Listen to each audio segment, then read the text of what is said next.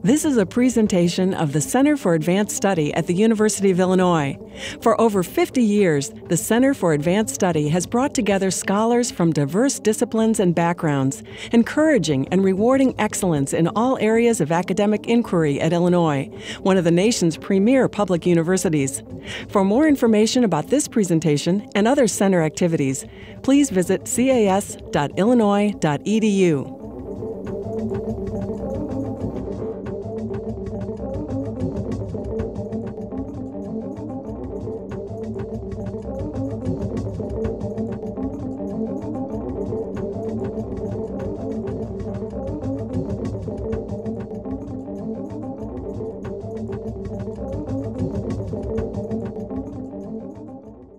Thank you, everyone, for coming today. It's great to see everybody. As you know, this talk is in conjunction with the rollout of our new Master's in European Union Studies. That is certainly the only such MA degree in the Western Hemisphere, and we believe it is the only such MA degree outside of the European Union itself. None of us read Chinese or Korean, so we haven't been able to double-check that in some countries. I'm going to introduce our speaker, Professor Andy Moravcsik. My preference is for short introductions, and I hope that'll be short. If I gave the long one, we wouldn't leave any time for him to speak. He's a very eminent professor, currently at Princeton University's Woodrow Wilson School, whereas he's also professor of politics. He's the founding director of the European Union program at Princeton. He was previously at Harvard, where he was the founding director of the European Union program at Harvard, too. So he has 2/3 of a hat trick, and we'll all look forward to where he founds the next European Union program. He earned his PhD from Harvard in 1992 and was a professor at Harvard from 1992 to 2004. He has authored over 100 scholarly publications on a variety of topics, most notably European integration, transatlantic relations, international organizations, democratic legitimacy of multilateral institutions, and global human rights. He made the first of many big splashes with his book, The Choice for Europe. My own copy of that book has 150 pages that are upside down and read right to left. So it's actually a collector's edition, and I'll be accepting bids on that edition. If anyone thinks, I'm sure it's like these postage stamps that are printed upside down. I'm sure it's got to be worth something. We're in the middle of doing preliminary examinations for graduate students, and I've been reminded lately, as if I needed reminding before, that book's made a seminal contribution to which many of our graduate students and, of course, active scholars make continual reference. His current research focuses on a similar set of issues, including, of course, European integration, international relations theory, methods, and Asian regional cooperation, which was reflected in a leave that he took in Shanghai in the academic year 2007-2008. He's also working on a project related to opera, which is a wonderful disciplinary trespassing exercise of which I heartily approve. He makes a point out of reaching non-academic audiences as well as academic audiences, and so he's a contributing editor to Newsweek magazine. He's a non-resident senior fellow at the Brookings Institution. He's published over 100 commentaries and policy analyses in all the big places, Financial Times, Prospect, Foreign Affairs, and elsewhere. He's also the book review for Europe Free Foreign Affairs magazine. In addition to that, he does policy relevant work of various kinds, and that includes work on 3 continents. He's served as a trade negotiator for the US government, a special assistant for the Deputy Prime Minister of the Republic of Korea, editor of a Washington-based foreign policy journal, assistant in the press office of the European Commission, and in various other policy-related positions. So in short, he's a very eminent and influential scholar, teacher, and public intellectual, and we are very happy to have Andrew Moravcsik with us today.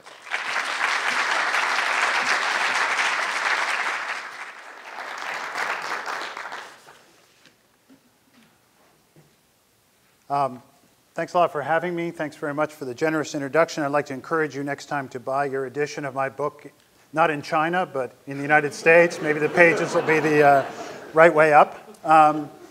Thanks very much, particularly to Laura Hastings and Wolfgang Schleur, my friends here, for having me. And particular greetings. I understand there's a group of people in Vienna. I was very impressed to see that you have an active program there, watching by some miracle of video transmission here, so viele Grüße there in Vienna. I'd like to address today an issue that I think is on everybody's mind as we think about where the international system is going, and that is the issue of the relative power of nations. Because I think when we reflect on what the influence of the United States is going to be and other countries, we pose this question practically every day in the headlines of what the geopolitical balance of power, as it were, is going to look like in the 21st century. And when we look at those headlines, we almost always see the same answer staring back at us. And that is that the two superpowers in the 21st century are going to be the United States and China. Or sometimes we read they're going to be the United States, China, and India. And this is based on the belief that, not false, that Asia is rising, and the implicit belief, although people don't say this as often, that Europe is in decline. It's in decline because of economic sluggishness, demographic lethargy, military weakness, political disunity. And in fact, many studies suggest that Europe faces a demographic collapse, that its economy is growing more slowly than other parts of the world. Many people argue that unless Europe can coalesce into something really resembling a nation state at the same scale as the United States or China, that it's headed for the dustbin of history.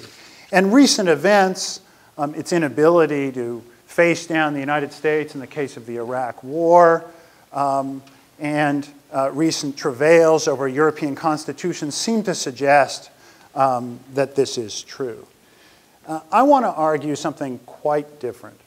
I want to argue that Europe is the second superpower of the 21st century, certainly for the next generation or two, that it has resources of global and regional influence far beyond those of China or India. It's the only other part of the world that really has the global reach and influence similar to those of the United States.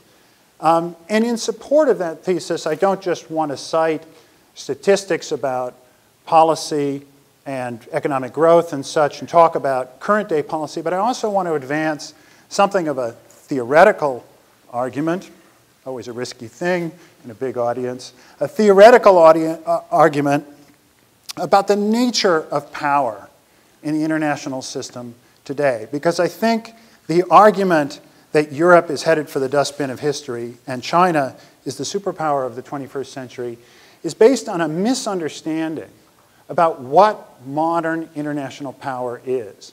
It's based on a 19th century view of power that associates power with a large population, a large aggregate GNP, and implicitly military power that comes from mobilizing those things. This view in political science is viewed as a broadly realist theory of international politics. I think the theory is wrong, and therefore the policy prescription is wrong. Nonetheless, this is broadly how Europe is viewed, not just in Washington and Beijing, but interestingly enough, even in Brussels by Europeans themselves. In fact, it is realists that took the lead in advancing the view that Europe is in decline. People, for those of you who follow political science like John Mearsheimer or Kenneth Waltz, Stephen Walt, Charles Kupchan, and they argued shortly after the Cold War, and they've argued since, that Europe was in terminal decline. And what was the argument they made? They argued that in order to be an influential country or region in international affairs, you need to have a lot of coercive power resources. Why coercive power resources, military power resources? Why? Because in this view, the realist view of the world, countries are essentially engaged in zero-sum conflict. And in order to prevail in that conflict, they need to have military power and other means of power, say economic power, that they can use to coerce or induce other countries to do as they wish. They think, therefore, in balance of power terms about how you get what you want, in traditional realpolitik terms. And you need to have a large concentration of power, therefore, of this kind, to balance against opposing concentrations of power and to avoid the possibility that others will extract concessions from you. The view of these people was, therefore, that at the end of the Cold War, what was going to happen was that European countries and the United States would have a falling out. Why did they believe this? Because the balance of power logic that kept them together, their common opposition to the Soviet Union, had disappeared.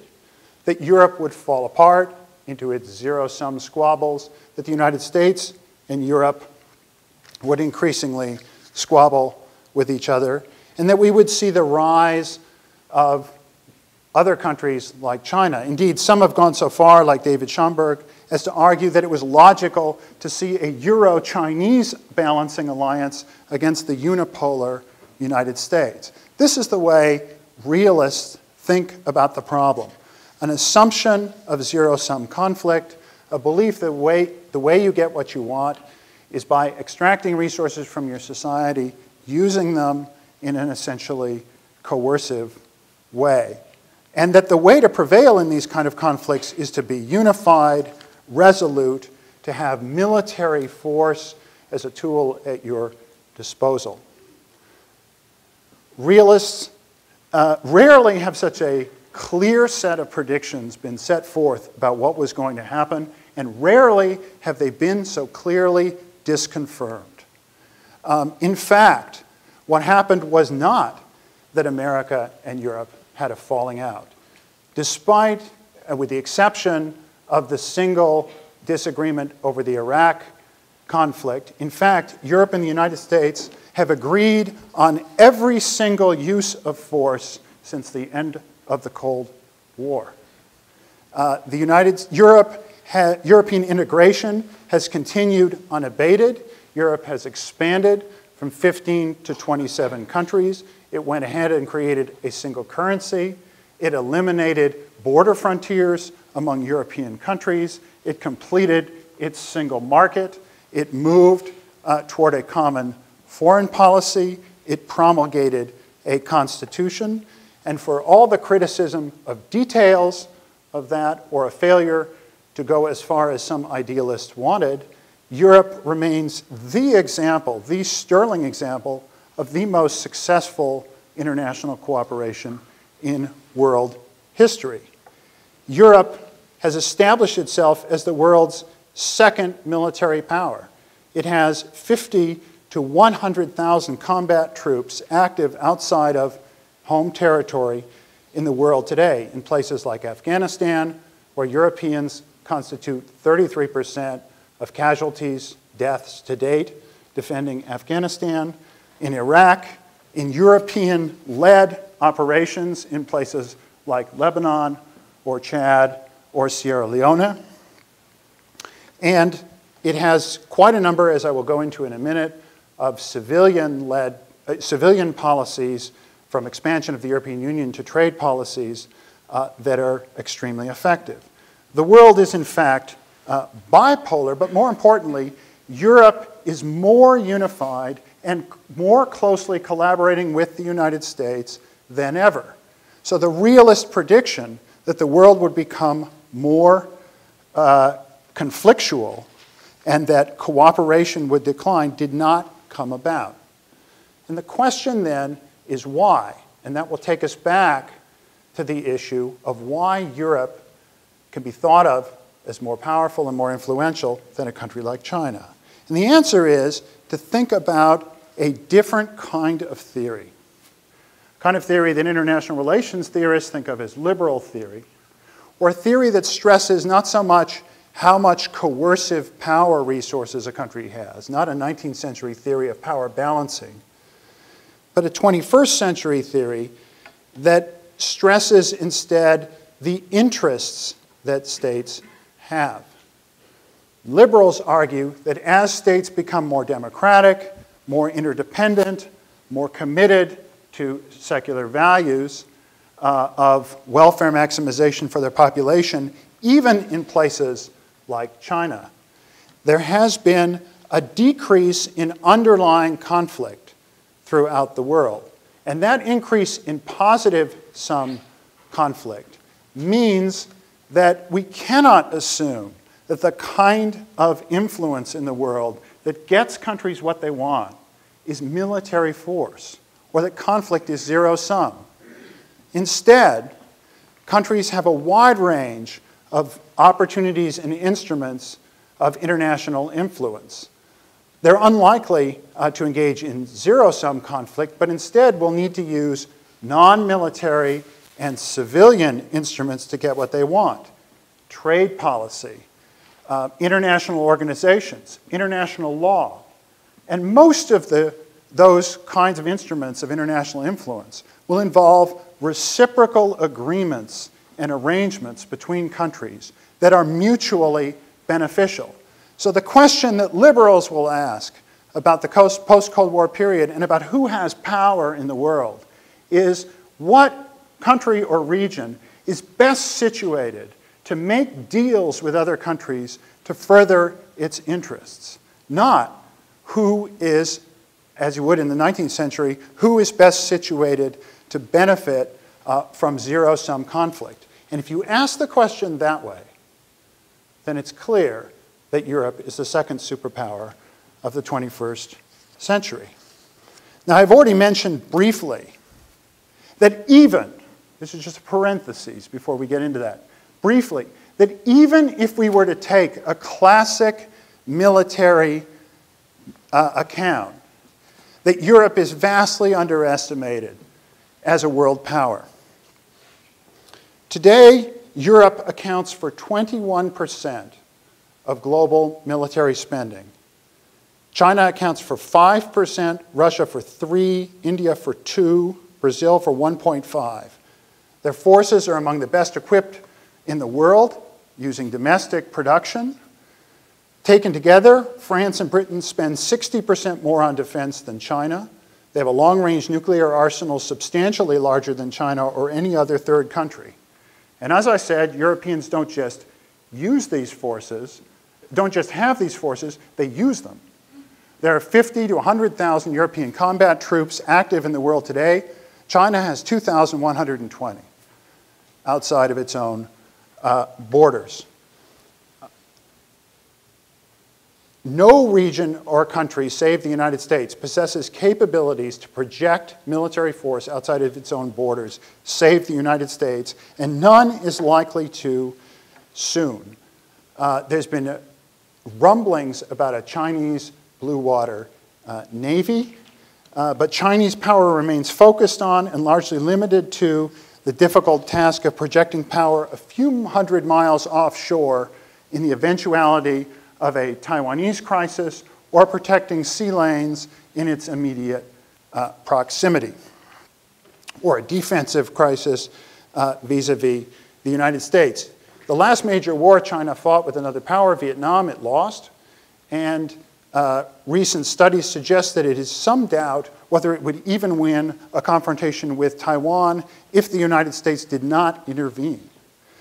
At best, such capacities are roughly on the scale of 1 or 2 single European countries. They won't be able to compete with the European continent as a whole for a long time. But despite these military assets, that's not the core of the matter. Because Europe is the world's second military power, but it's the world's preeminent civilian power. And this is really where I want to base our investigation, because it is civilian power, not military power, that is going to drive international relations in the 21st century. economic influence, international law, smart power, soft power, instruments that can be wielded without massive destruction. It's much more cost-effective to get your way that way than through military intervention. What are these instruments that Europe has that other countries lack? The single most cost-effective instrument that Europe has, and powerful instrument, is enlargement of the European Union. Accession to the EU is the single most powerful policy instrument that any Western country has wielded since the end of the Cold War.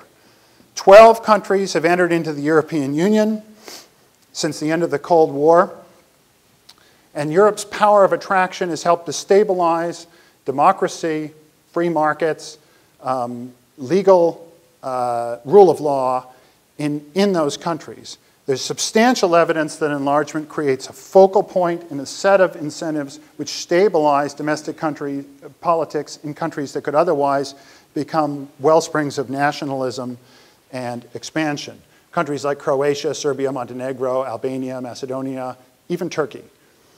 European leaders continue to pursue enlargement in a very enlightened way, even in the face of considerable public opinion opposition. Europe also pursues an active neighborhood policy outside of those countries that could be considered reasonable possibilities for enlargement. Countries like, or very distant possibilities for enlargement. Countries like Morocco or Libya. Morocco is practically, from a policy point of view, a de facto member of the EU in many respects. A free trade area, recently signed a treaty agreeing to create a status in economic law as if it were a member of the EU.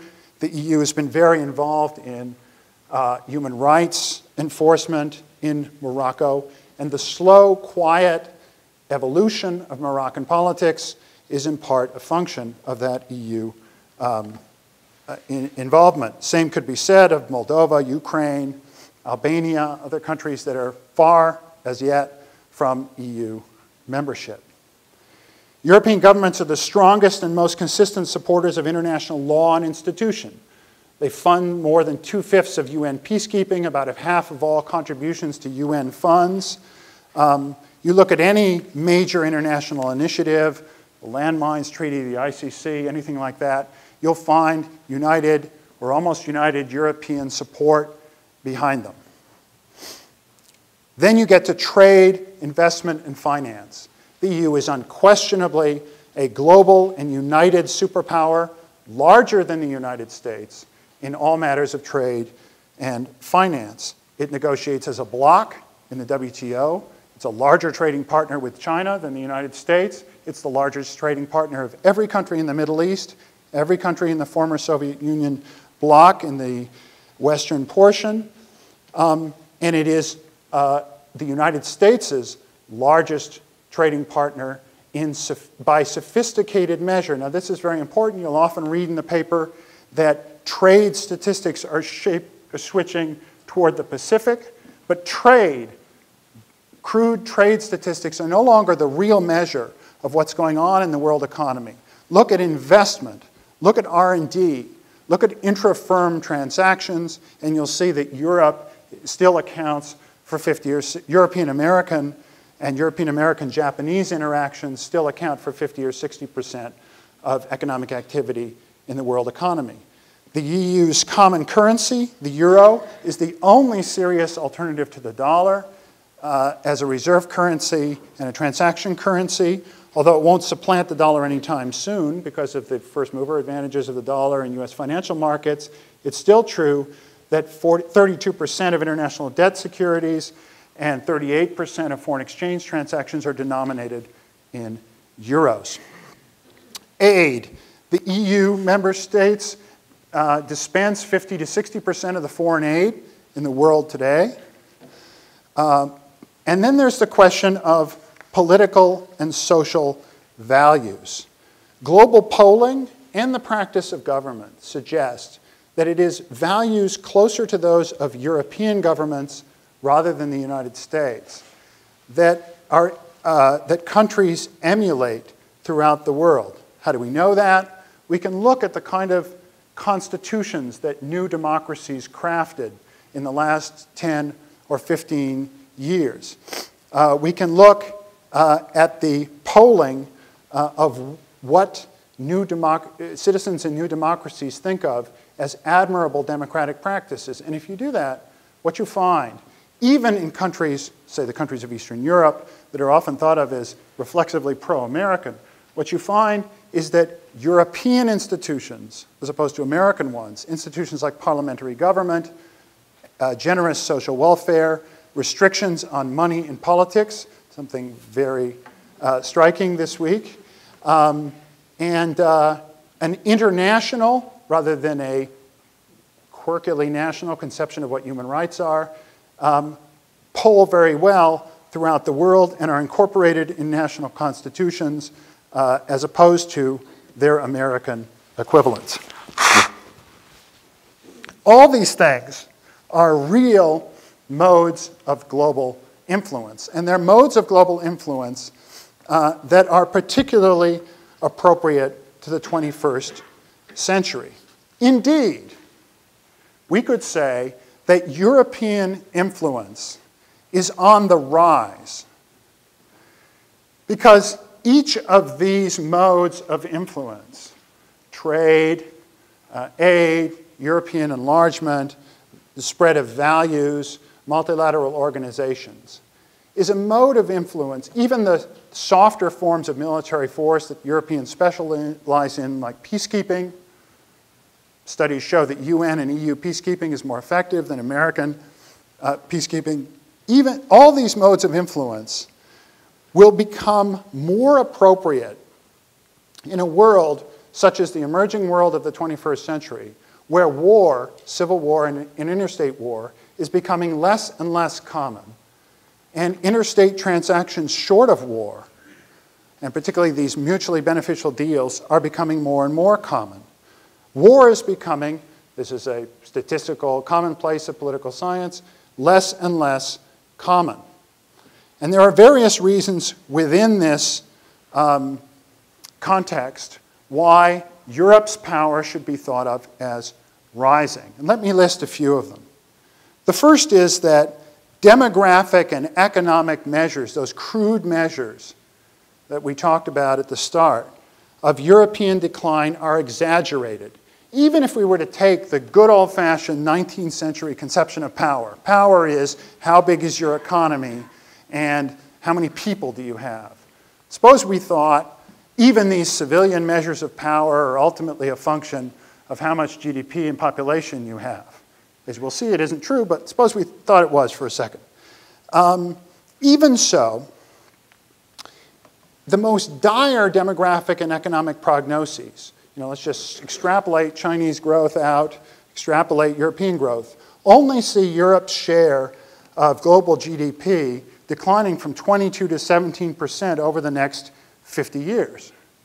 That's not a tremendous decline.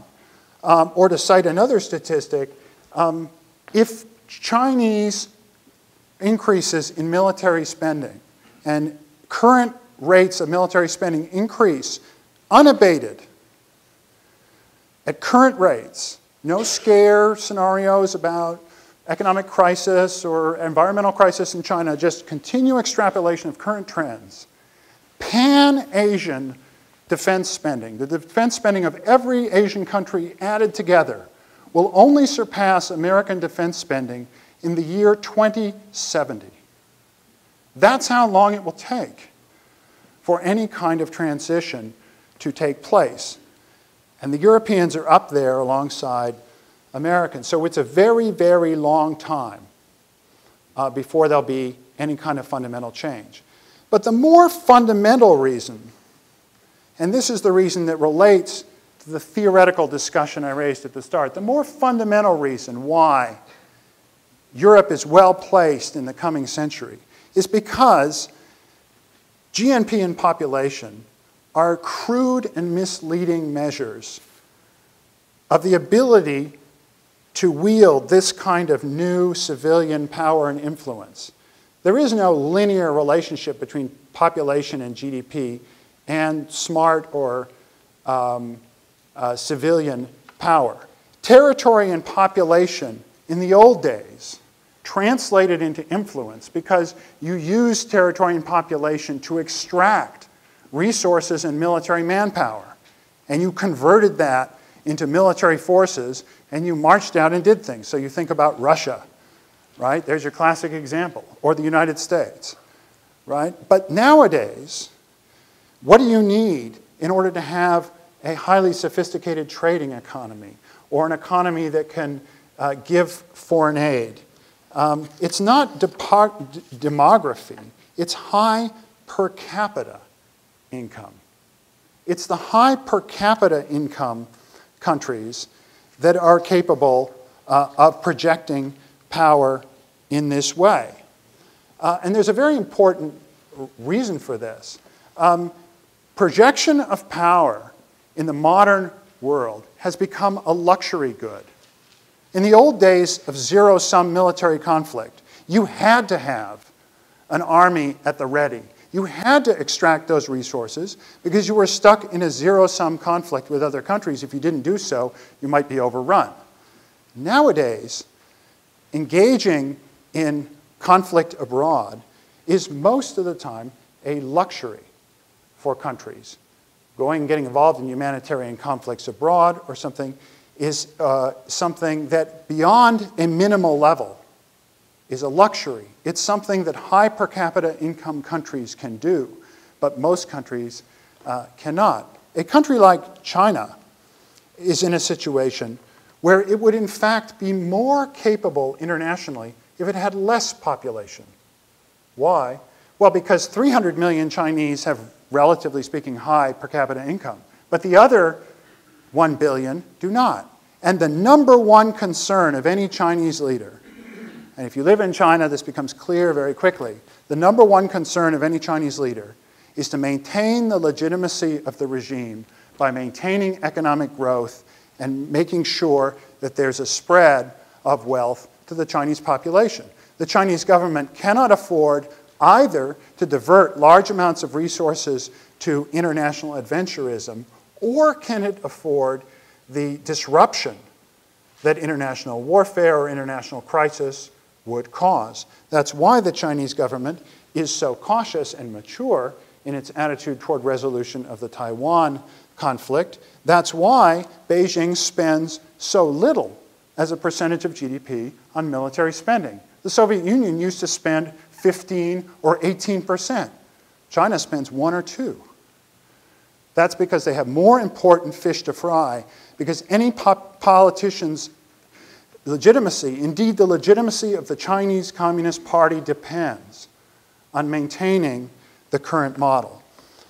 This is not really my argument as much as the argument of Susan Shirk in a book called China, Fragile Superpower, which I'd recommend to you, which makes the argument that it's really domestic stability in China that's primary and drives this Chinese foreign policy.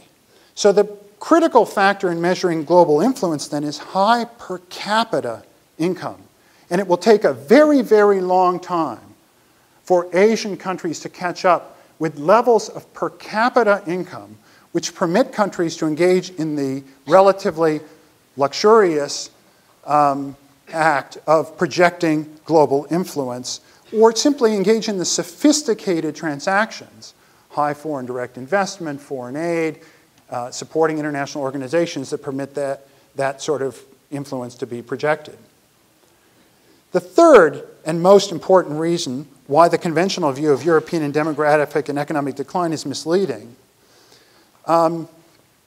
is because, in many ways, outcomes in international relations today are completely unrelated to any kind of material power resources at all, neither to aggregate GNP or even to per capita GNP. Instead, they're a function of the extent to which there is material and ideological conflict of interest with other countries. That is to say, the moment you move from a world in which there is zero-sum conflict and countries resolve it by warfare to a world in which countries make deals and get what they want by making deals, the question you have to ask yourself is, how many people are there with interests like mine with whom I can make deals? And if you're Europe, you're set. You've got 26 other countries around you who you've been making deals with for 50 years, and you're very successful doing it. You've got a lot of countries in your neighborhood who think like you, and you can make more deals. And you get along really well with the United States and Japan, whom you can make even more deals with. And those countries together total about 75% of the global economy right there, right? And that is going to be true for quite a long period of time. Europe has a tremendous advantage in that its own region has been pacified. You know, the Yugoslav wars are now almost 20 years back. So it has very little to worry about in its own neighborhood. It doesn't have any fundamental squabbles with the United States or any other global superpower, right? It has very little to worry about. China, by contrast, is in a somewhat rougher neighborhood, has some unresolved difficulties. Now, I have to say, I'm an optimist about China. I think China has pursued a very mature, very sensible policy. It's resolved most of its own border disputes. I think things look relatively good, but what defense spending there is in China is largely spoken for. Has to worry about potential Taiwan conflict, potentially has to worry about something like India, potentially something like Russia. I mean, at least a prudent Chinese defense planner would be thinking about that. Europe has military resources, civilian resources, and it basically doesn't have to worry about any threat at all. Which means, again, it can expend those resources as a luxury good, doing what it wants throughout the world. It has a quiet region. What's more, the social evolution of the world is, broadly speaking, in a European direction. Now, this is a more controversial point. Some people believe the world is moving in a Chinese direction. We'll see more authoritarian capitalist states. So it's controversial, but certainly it's arguable that the world will move in a direction that is more democratic, a direction that is more capitalist, in a direction that is more developed, in a direction ultimately that's more social democratic. And if it moves in that direction, Europe will be very well placed. As I pointed out, it is striking that relations between the United States and Europe are so much better than they were during the Cold War.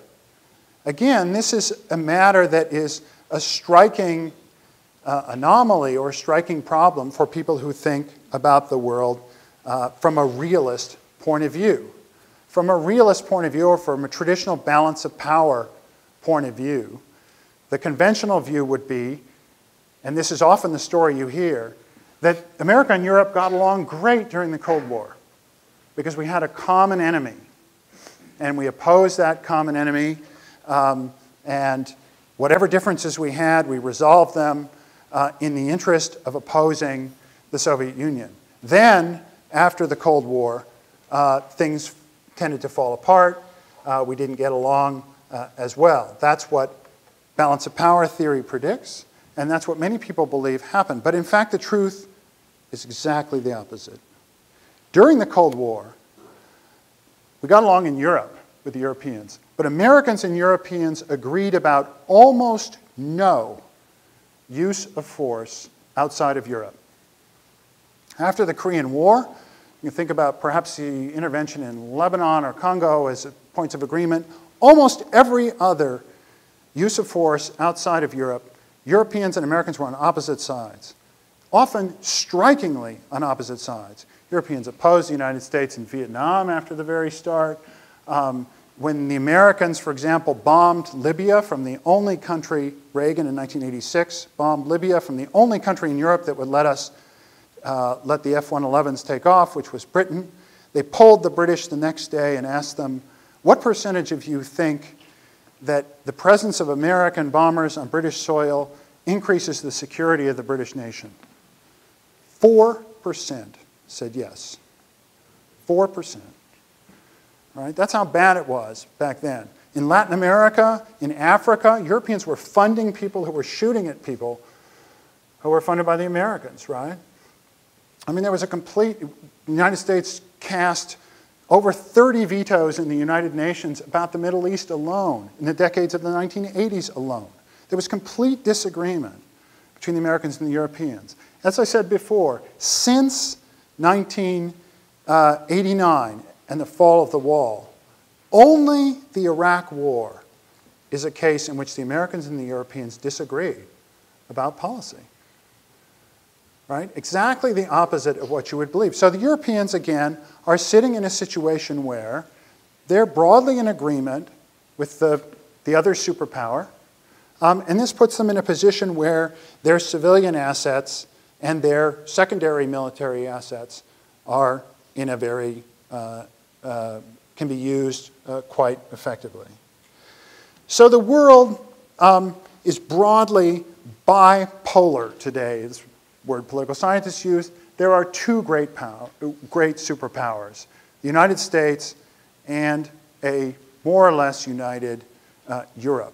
Other countries will take a generation, 2, maybe 3, to catch up. They're regional powers. You can think of China as being roughly on the scale of a single 1.5 European countries. Has an export surplus roughly the size of Germany. Has a nuclear arsenal roughly the size of France. Has a power projection capability about 100 miles off its own border, right? So it's like a Germany in Asia. That's the order of magnitude of what we're talking about. And it will be increasing in size, but very slowly for a period to come. And from that perspective, the broad discussion in the press about a G2 or about the fact that starting today, China and the US will be running the world economy or the world polity is quite misplaced. Now, this is not to deny that a number of other great powers, China and India among them, are also on the rise. Right? Now, that might seem strange. So, Europe's on the rise, the US is on the rise, some people say, but Europe's on the, so I say Europe's on the rise, China's on the rise, India's on the rise. How can everybody be on the rise? Right? Aren't I contradicting myself? But no. If you're a realist, if you're one of those 19th century geopoliticians, if you're Bismarck, right, then maybe it's a contradiction because you're living in a zero-sum world, right? So if one country rises, the other has to fall. But we're not living in a 19th century world. We're living in a 21st century world, a world where interactions between countries are positive sum. So more than one country can rise at once because the influence of more than one country over its geopolitical environment can be increasing at the same time. European countries can expand and perfect a range of civilian instruments to influence their environment at the same time as the United States is emerging as a unipolar global power, and at the same time as China is increasing its role as a regional power. There's no contradiction between these things if the world is one in which countries are increasing their ability to control the consequences of international interdependence in different economic and security and environmental issue areas. And that's exactly what's going on. But it's still true that China and India and other countries, developing countries, will have to wait a generation or 2 or 3 before they have the sort of per capita income, convergence of preference, domestic institutions, and experience required to project power in the way that Europe and the United States can do so today. And when they get to that phase, we will probably worry about them a lot less than we do today. So you need to place the current evolution, it seems to me, in a theoretical context of social evolution that leads us to understand this correctly.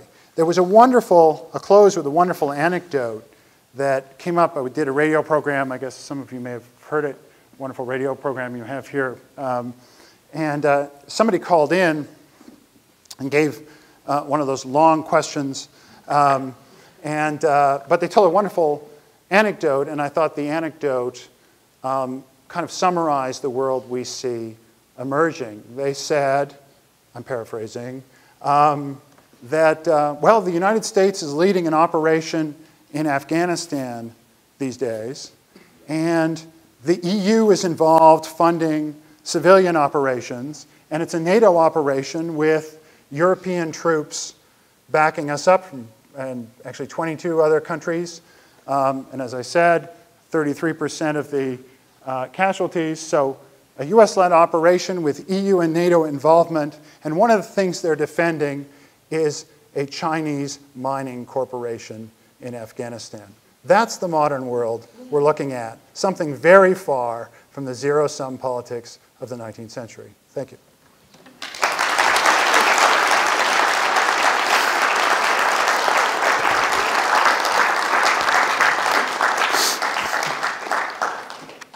So I'm happy to take whatever questions you have.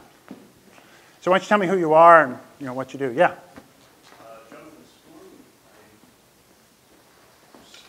Student.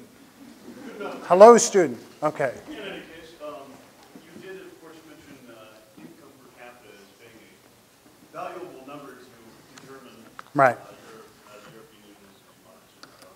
Are there any other actual, particular quantifiable, easily quantifiable things that you might point to keeping track of that? Of course, unfortunately, as you pointed out, our 19th century idea of how things work actually is really easy to graph. Statistically speaking, it's really easy to capture these kinds of numbers. Unfortunately, though, as you pointed out, they're becoming less and less pertinent.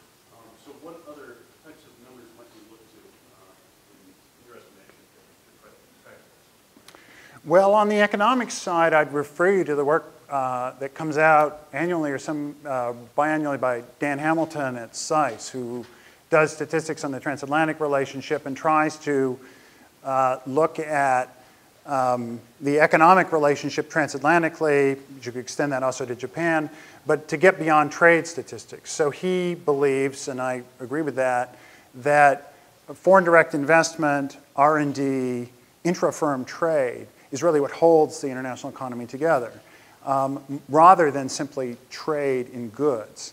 That these are binding ties that are much more stable and reflect a much more high-intensity, quality form of production. It turns out that the level of annual American investment in Belgium alone is as high as it is in China, because there's just an enormous amount of stock of investment and then flow in on the back of that.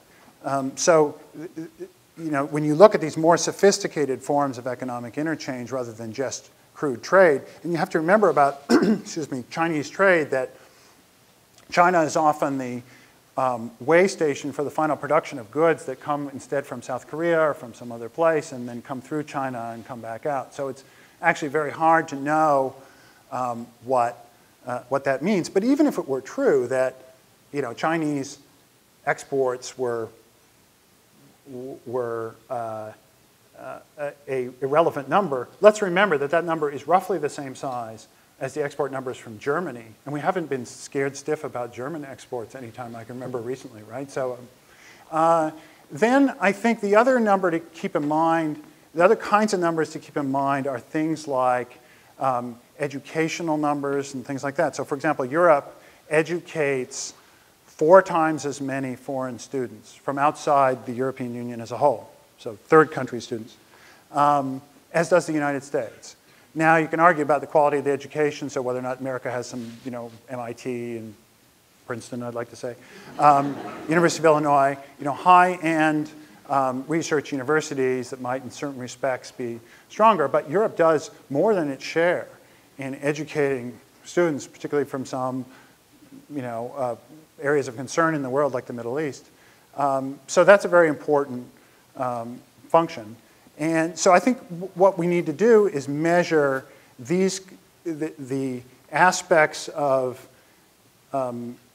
state activity that are proximate to these instruments of smart and soft power. And one of the things I'm doing in connection with Brookings is to come up with an index of transatlantic power capabilities, US-EU, which is not, one-dimensional, how much do we spend on military, or two-dimensional, how much do we spend on military and foreign aid, which is the way you normally see the debate, but looks at all these different things. How much you're doing on global warming, how many foreign students do you take, what do you do on, international organizations. Try to get a sense of everything countries do multidimensionally in the modern world to promote global peace and security. And I think that's the relevant kind of number. Yeah? My name is Ned O'Gorman. I'm a professor in the Department of Communications. And I really enjoyed your talk. The story you tell is very Promethean. And we think about Europe after World War II and the state it was in. And now the picture of Europe that you are painting here today. And I'm just curious, I know it's in another talk really, but how do you account for this sort of what I take to be a kind of Promethean rise to power after World War II? Well, if you can, I did write the book on it with some of the pages right side up, so that about that. But my own view about it is that countries are motivated by. This is a controversial view. Other people disagree, right? But my view of it is countries are motivated largely by their interests and what they have to do. Europe was flat on its back, and it became in the post-war period, and it was not so much before, but it came in the post-war period, the world's most interdependent continent. Why? Because after the Second World War, trading patterns and patterns of economic activity in the world shifted from being north-south between countries and their colonies, essentially trading raw materials for finished goods, to basically north-north, trading manufactured goods and services between countries. As that happened, it made Europe into an extraordinarily interdependent continent. A lot of small countries in very close geographical proximity trading what economists call intra-industry trade within the same sectors of the economy. That is extremely propitious configuration for trade liberalization, economic liberalization. It's a kind of situation where economic actors basically can't live without a certain amount of standardization and regulation in common. So it was inevitable that Europe was going to have to straighten that out, just as the United States and Canada, for example, have straightened it out. But the difference between the United States and Canada is there's the United States and Canada, right? So there are only two countries, and Canada sort of has no choice but to go along with what the United States wants to do to direct itself to American norms. In Europe, you have first 6, then 9, then 10, then 12, then 15, 27 countries, and so they have to negotiate it amongst themselves. So my story is quite functional. Countries do what they have to do for largely, not entirely, but largely material reasons. Some people tell a more idealistic story about people having a European ideal in their mind. And they accuse me of being cynical or skeptical or pessimistic by stressing interest. But my view is I'm the optimist. Because if you really believe that people just do these things, like form something like the European Union because they believe some European ideal, then the moment they stop believing it, like a bunch of right-wing anti-immigrant people, are there in Austria and they just say, Europe is a pain because there are too many people from some other country, the game's up, right? But if you think, as I do, that European integration is hardwired into the structure of modern countries because they cannot survive economically or politically without it, just as I think China made a choice that it would be extremely difficult for it to back away from, then you think it's here to stay. And so I think in that respect, Europe is only an exaggerated version of what every country in the world, including ourselves, have to go through. Which is why it's great that you have a master's program here in European Union Studies, because it's the future. Yeah? Yes. My name is Anna Stenford. I'm a professor of Scandinavian Studies and in the European Union Center here at Illinois. So I just have, if you could make a brief comment on how you see an example like the Copenhagen climate talks, for example. I'm interested and intrigued by the idea of the dynamics and so forth that you paint in terms of world politics. But could we argue that China is a superpower because it, at least in this instance, is portrayed so strongly as it calcifies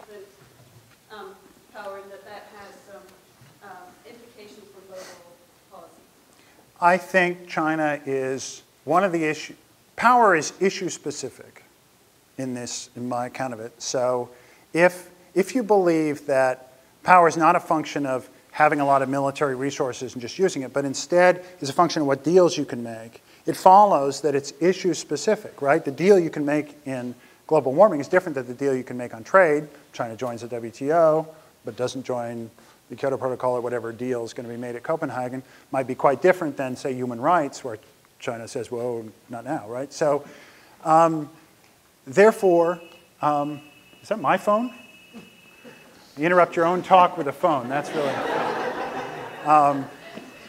that's my son asking for the code to open up the TV. That's what not only that, his problem is that when he calls once, he calls twice. So I think it is true that in the area of global warming, China is a very important global player. Although, again, think about its relative position, right? Europe could be a tremendously important global player. It's just as well behaved, right? So its relative power is enormous, but it has behaved itself. So its position in normal debates is quite positive, and it also has a tremendous amount of influence, because if there's going to be a global warming deal, that's going to involve transfers from wealthy countries to developing countries, and those transfers are going to have to come from somewhere, which is the United States and Europe. So, it's not to say that Europe is not influential, but I think it's true that China, by virtue of being an extremely polluting country, is an extremely influential country. There's kind of there's a quirky example that's a little like this, which is the United States is a big economic country, but its influence in the immediate post-war period in economic negotiations was exaggerated, not just by the fact that the United States was relatively healthy after the Second World War, but by the fact that it was an extremely protectionist country. And because it was an extremely protectionist country, it could lower its tariffs because it had been so badly behaved before. And this gave it a lot of influence, because by lowering its tariffs, it could give away a lot. So countries that are badly behaved, like ourselves and the Chinese, can wield power by behaving themselves in negotiations. Yeah. I'm Catherine In, and I'm an econ student. And well, first of all, I would like to say that Chinese government would love it very much for you to become the speaker of their foreign policy, so that so the world wouldn't be threatened by so-called the rising power. But I'm just going to talk a little bit about what you said about the becoming a superpower. Do you think Europe is ready to take back on the responsibilities of being a superpower? Because when you took out Rwanda and Congo, their ethnic problems right now could be rooted upon what back in the colonialism era and the imperialism era. And just for a little example, China has been helping to build railways and infrastructure since the 1960s in Africa. But some French and British companies in Africa would withhold their ownership on mining fields, not helping the local economy to build or given local jobs, but retain their ownership on the mines.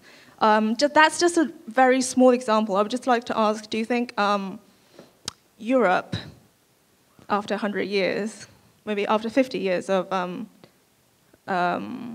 tossing away their imperialism policies, would they actually be pursuing the interest of other countries? Because if you pull a poll in Africa, I'm sure the Chinese government has a better image in Africa than the European countries. That's my question. Right. Well, it's certainly true that the bad image of the Europeans post-imperialist is deserved. Whether or not, given what the Europeans and the Chinese have done in the last 20 years, the Chinese deserve a better image is an open question, I think. It's not clear, I think highly questionable, that the Chinese activities in Africa are either larger or more in the public interest than those pursued by Western governments. Western governments are engagement, particularly if you include private sector engagement, and most of what China is engaged in Africa is quasi-private sector engagement. That is to say, it's engagement by state firms and state activity to back up the activity of state firms, that is to say, resource-producing firms, so that the Chinese state oil company could be thought of as the equivalent not of a development agency in the West, but of Exxon. So that activity is both quantitatively much smaller and, to put it charitably, not obviously more in the public interest than the activity of American assistance agencies, European assistance agencies, and so on.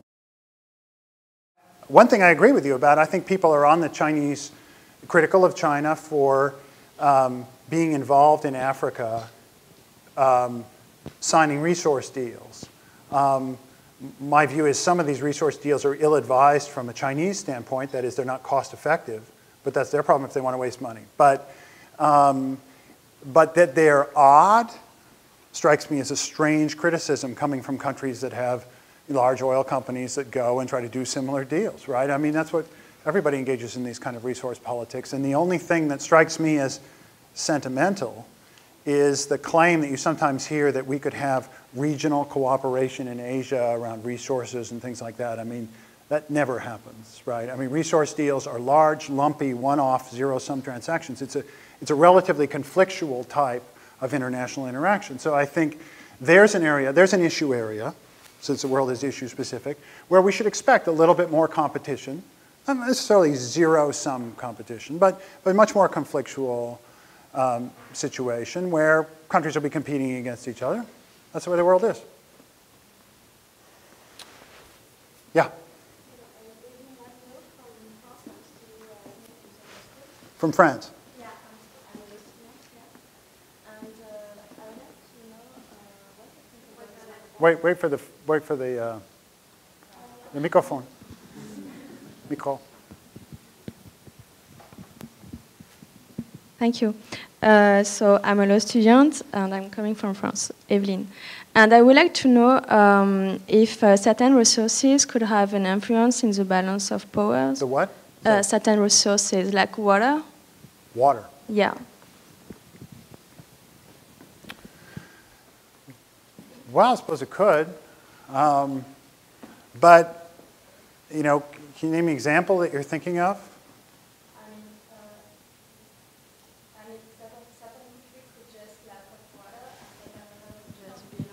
Dans le micro. I don't know. Certain country can just owe the water, and certain other lack of water. So it's a very simple question. I mean, it's like Canada would have a lot of water, and California not. Yeah, I mean, I think of that less as power than as a conflict over, source of conflict over resources. Yeah, I mean, people often think of, you know, a case that's more pertinent to Europe is resource battles with Russia. So you often hear this with regard to Russia. So does Russia have a stranglehold over Europe because it's pumping natural gas and so on into, or oil into Europe? And is Europe threatened by this, right? Well, you know, there are various ways to think about this. I mean, there is between Europe and Russia a certain dependence by Europe on Russia, but there's a certain dependence of Russia on Europe. And in some, from certain points of view, Russia's dependence is larger than the dependence by Europe. So in fact, this relationship is interdependent, like most relationships in the global economy. And then, you know, for it to be a truly geopolitical power resource, you would have to imagine the Russians saying, credibly, we're going to cut off your natural gas in exchange for a political concession. So we're upset about something you're doing in Moldova. We're going to cut off the natural gas. Well, how long are you going to do that? I mean, we're talking tens of billions of euros. You're just going to cut off an income stream to Russia? Is that worth it for the Russians? Really? You know, I don't think so. There's not a lot of evidence there is, particularly where Russia's run now, right? So you have to think through very carefully whether you think these are really credible scenarios. But even if you thought it was a credible scenario, there is a solution to the problem. The solution is not a 19th century solution. The solution is a 21st century solution. The 19th century solution is you get out your army, or you threaten and you march over to the Russian border, or you get out, you threaten sanctions against Russia, you know, mano a mano, right? The 21st century solution is that you find a way of sharing energy resources within the European Union such that you mitigate the consequences of any such cutoff for a period of time so that you are less vulnerable to Russian pressure. Particularly, as has been true recently, individual countries are less vulnerable to Russian pressure. And that's exactly the policy that Europeans are trying to put in place. A civilian response to what maybe sometime in the future might be a geopolitical threat. Again, the technology for responding, the institutional technology for responding to these kind of geopolitical threats is not an old-fashioned technology, it's a newfangled technology. But the thing to remember is no country's good at this, right? In a certain sense, no country is more vulnerable than the United States, right? Here we are, the great superpower. The United States is highly energy dependent, has been complaining about this for 35 years, and can't do anything about it. Because it is extremely difficult for countries to free themselves from this kind of energy dependence, right? So to judge the European Union by whether or not it can free itself from something that no country seems to be able to free itself from would seem to be an extremely high standard. But can I just add something? Because you speak about energy, but water is more necessary, I mean, concerning the question of living. I mean, because you can maybe just deal for a while if Russia cut oil, but water, that could be maybe more problematic.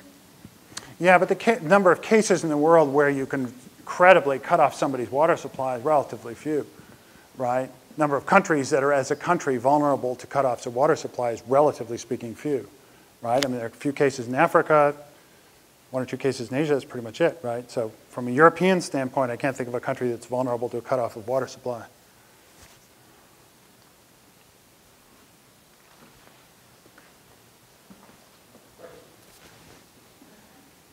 Yeah.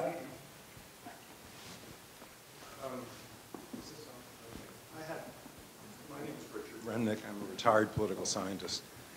Must be a good life. I'll just address the issue of population. You've used the issue of demography only in the context of standing armies and the like.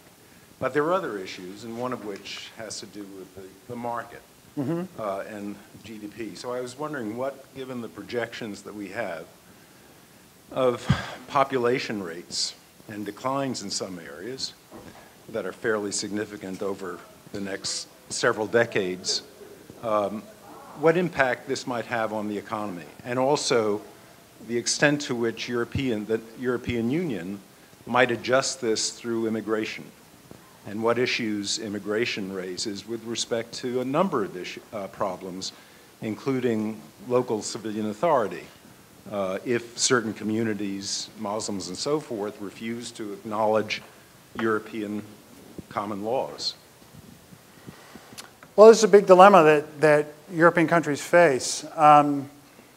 As I said, I think the macroeconomic impact of this is exaggerated. Even if you continued at current trends, the dilemma is not as great as people make it out to be in global geopolitical terms. But as a domestic political concern, and concern particularly about the future of the stability of the social welfare state, so the kind of fiscal stability of current institutions in Europe, it's a major issue.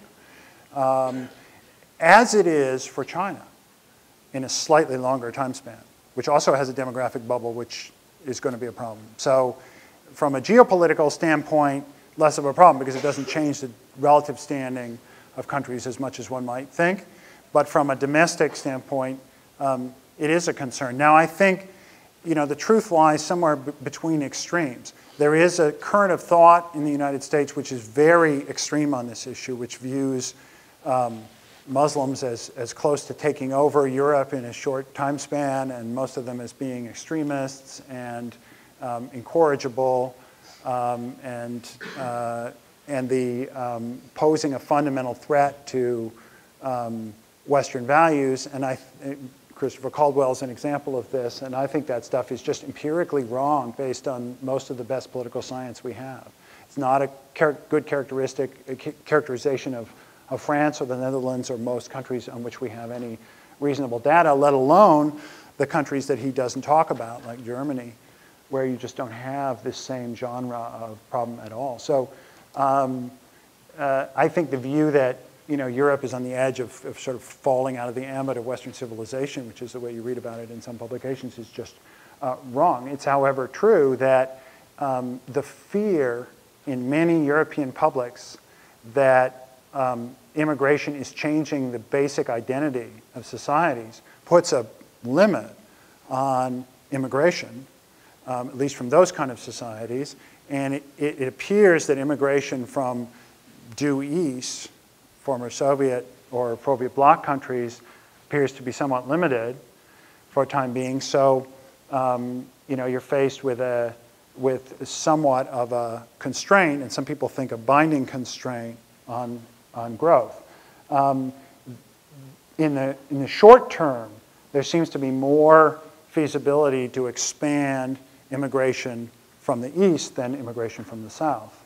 So you should look in the short term toward increases of that kind. And governments have a considerable flexibility to do that. So to give you an example, the British government famously let in lots of Poles after Poland entered the European Union, declined to let in Bulgarians, now has been slowly increasing East European immigration again. So governments have some flexibility to manipulate this within certain public opinion constraints. So we'll see how it goes in the future. But this is a central issue in European domestic political management for the future. But again, of less geopolitical influence than, or impact than I think people make it out to be. Yeah. You need a mic.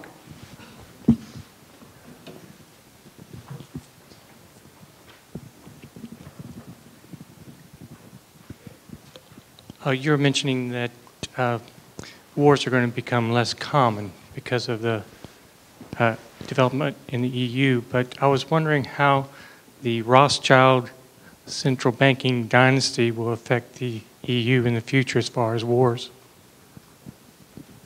What Rothschild central banking dynasty? That's the dynasty that does the central banking for European Union.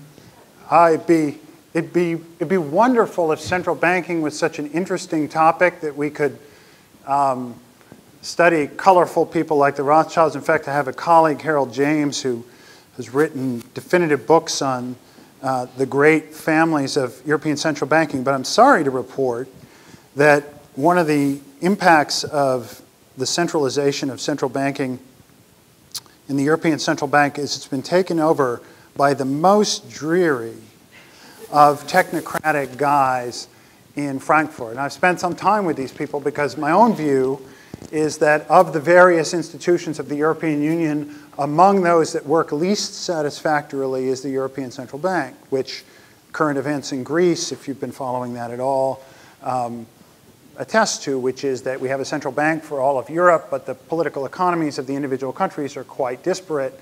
The central bank suits, for political reasons in the past, suits Germany very well, but for countries that have a looser domestic regime that has tolerated more inflation and more fiscal looseness, it doesn't suit Greece, Italy, some other countries very well. And the result is they're in serious macroeconomic trouble. And I can tell you that the dour fellows there in Frankfurt are a more humorless and colorless lot. It cannot be imagined. From a research point of view, it'd be wonderful if there were Rothschilds dressed in those wonderful 19th century costumes. I could indulge my passion for opera by discussing highfalutin things, but I'm sorry to report that they're career bureaucrats of a pretty boring type. Thank you. One more. Yes? My name is Anna Lentz, and I'm a graduate student here at the university, and also a very proud European. From where? Denmark, from Copenhagen. Great country, Denmark. Thank you. You make me even more proud by listening to all your praise to the European model. But what about the threat from within Europe? We have seen declining turnouts for elections for the European Union over the last 20 years in Denmark. Other countries have similar trends.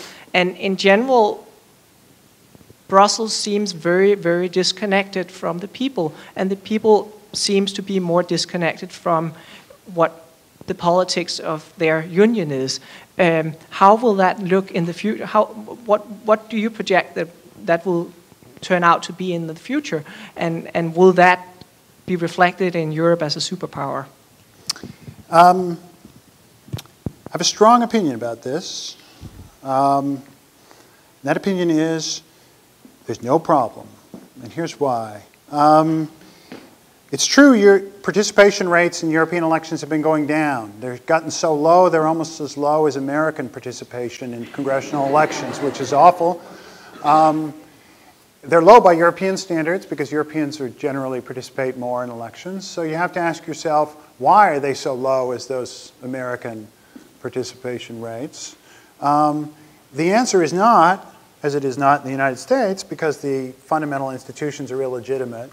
If you poll Europeans and you ask them, what political institutions in your life doesn't really matter how you phrase the question. As you know, in political science, it matters a lot how you phrase the question, but in this case, you can phrase it any way you want. Which institutions do you trust? Do you like? Do you want to have solve your problems? In fact, European Union institutions poll slightly higher than national institutions. And here's an interesting fact for those of you that are political scientists. It is by no means true that democratic, quote-unquote, institutions, that is, institutions in which we somehow participate, like parliaments, poll higher in general. People do not, in general, trust or want to delegate authority to institutions that are democratic, in that sense, populist institutions. So the whole premise of the question that Europe is unpopular, and it's unpopular because people don't participate in it, is wrong in both halves, right? It's wrong because Europe isn't, as far as we can tell, less popular than national governments, and it's wrong because even if it were, that wouldn't make it illegitimate in people's minds, and even if that were true, it wouldn't be because people weren't participating. So the whole premise of it is wrong, but you have to ask yourself, why don't people participate? Okay, and the answer is because the European Union doesn't do the kind of things that would induce people to participate. You have to think about this from the point of view of a voter. Your average voter is a pretty straightforward person.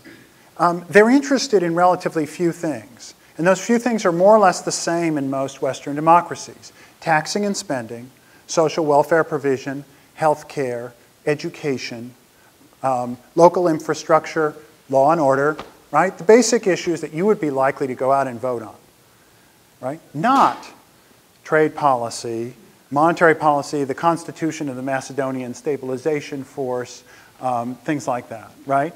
The things that the EU does. And you need a lot of political salience, as political scientists would call it, to get people to focus on an election. So if you do something like hold a referendum on the European Constitution in Ireland, as they recently did, and you force voters to go out there and confront an issue about which they do not care, what happens? You get chaos.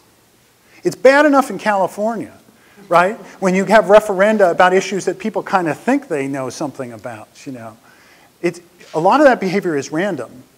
And it's overwhelmed, most political scientists would tell you, by what's called the negative heuristic. That is, if you don't know, vote no, right? But it's particularly bad in the European Union, where people have absolutely sure they don't know and don't care about what's going on. It can be shown that 80 to 90% of the people who voted in the Irish referendum on the Constitution voted no, not just on no issue that was in the Constitution itself. That was almost nobody, right? But no issue that had anything to do with Europe, right? They either voted on the basis of things that were completely illusory, like the EU was going to, you know, ban abortion, or local issues that they just were upset at the sitting government or something like that, right? When you force people to vote about things they don't care about, you get chaos. And then what happens is the next day, op-ed writers in the Financial Times say, aha, you see, the EU is unpopular, right? Although nobody cast a vote on anything like that basis. Usually they're concerned about things like third country immigration, and they blame it on the EU, although the EU doesn't have a third country immigration policy, right? So the EU has gotten a bad rap for its democratic legitimacy on the basis of next to no empirical data, and based on an extraordinarily naive conception of democracy, which is that people should be able to vote intelligently about anything, and when we see them vote intelligently about this, we should read the consequences. Yes, you don't like that. Because Denmark is different. I'm half serious about that. But it's the reality of our constitutions. We have to take it to referendum, and that's essentially the problem of why we can't ratify a European constitution, and we will have this problem for years to come. I worked on a campaign this summer for the European Parliament elections, a social democratic campaign, by the way, and we were running on a platform on the exact same issues as you mentioned that people would care for, but they didn't care. Of course. Okay, so the solution to that is take every opportunity you can to depoliticize. I know it sounds cynical, right? But it's the right thing to do. In fact, I would defend it on normative grounds, on political philosophy grounds, on democratic theory grounds. Depoliticize. It is an affront to democratic theory to force people to vote in an election only about issues about which they know and care not at all. Okay? That makes no sense, right? So you should try to depoliticize. But what did European leaders do in the last 10 years? They tried to politicize an issue, namely the European Constitution, a document that contained almost no content that any European cared about. Then they did the following. They said, it's a constitution, you should care about it. Well, Europeans said, well, it's a constitution, I should care about it, except I can't figure out what's in it that should matter. Maybe the politicians are lying to me. So then they voted against them. So then the Europeans said, okay, it's not a constitution. It's just a treaty. So then they said, wow, now they're really lying to me, because they could see they hadn't changed the content. Now, in fact, the second time around, the politicians were telling the truth. It actually wasn't a constitution the first time, it was just a treaty.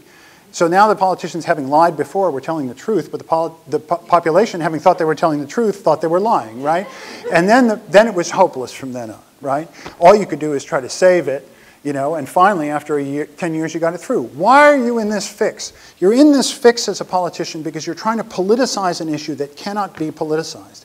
And you can't do anything about it. It's not as if better institutions or internet forums or politicians who are less cynical or parties that have better appeals can solve this problem. This is a fundamental problem in political science that everybody should learn in day one of American politics. Some issues are salient and some issues are not, and you cannot direct the voters towards salient issues. And one of the striking things about the EU in particular and international organizations in general is, by and large, they do not handle salient issues. Therefore, if you want to democratize them, you have to democratize them indirectly via the nation states, via domestic politics, which will indirectly represent you, not directly via referenda or even European parliamentary elections. You can't ever get a sensible result that way. I think that's a very deep and interesting insight because it tells us something about where we're going in the world, right? You cannot legitimate global governance by direct political participation. And that's going to cause a lot of problems in the future, but you're going to have to live with it and manage it. Okay, well, thank you again, and please join me.